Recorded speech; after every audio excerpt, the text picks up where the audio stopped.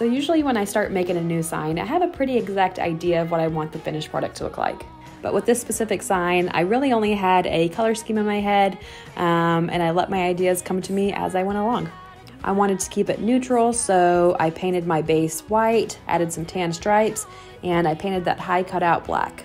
After all of that paint dried, I added a clear coat on top of the sign and the high cutout. And then I attached that to the board with some wood glue and some pin nails.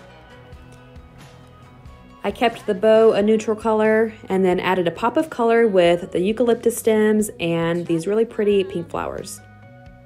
I absolutely love how this one turned out, and the link is in my bio if y'all want to order one for yourself.